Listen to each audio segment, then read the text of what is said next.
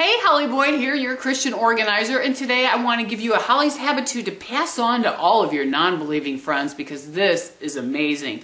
I've been gone, as you know, for a couple of years taking care of Alzheimer's Grammy, my husband's mother. And when she came here, she had the mind of about a 3-year-old. She passed away at about, I'd say about the mind of a 2-month-old. But she was saved, even in her dementia. She had never prayed, never gone to church before, did not raise my husband in the Christian way. And after she was saved, she would bow her head and say grace with us and know even how to pray, which she had never known before. So after she was saved, even with dementia, it changed her. But let me tell you the biggest one of all. My husband's father was the most stubborn man I have ever met in my life. And I've met quite a few. But he didn't even want, he might as well go, la la la la la la la. Every time he talked about Jesus, he didn't want to hear about God. He didn't want to hear about salvation or heaven or dying at all. He gets cancer. Bummer. Panic. Panic in his eyes. He's hanging on. He doesn't want to go. He doesn't want to leave his stuff.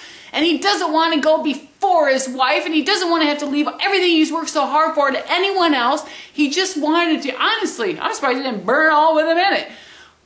But every time we would approach him with it, no matter what kind of a mood, he would get so mad. Sometimes after driving down to see us for almost 3 hours, he'd just get in his car and go back home. That is how miserable and stubborn he was, and very adamant about not hearing the word. You know, the word will make you run to it or run screaming away from it, and he was screaming.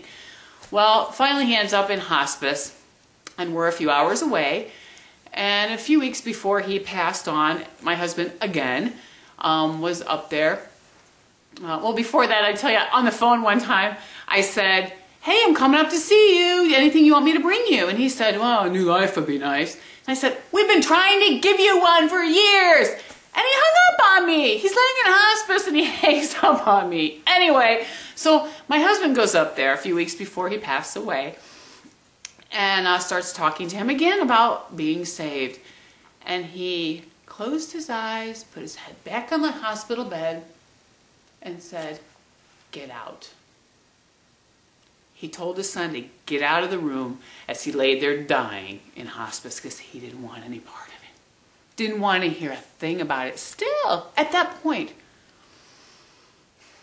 well, my husband and I had decided it's so painful knowing what's going to happen. So we decided, you know what? You're not going to see him.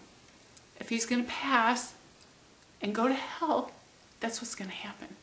We've done everything that we could. We've planted the seeds. It's God's time to water.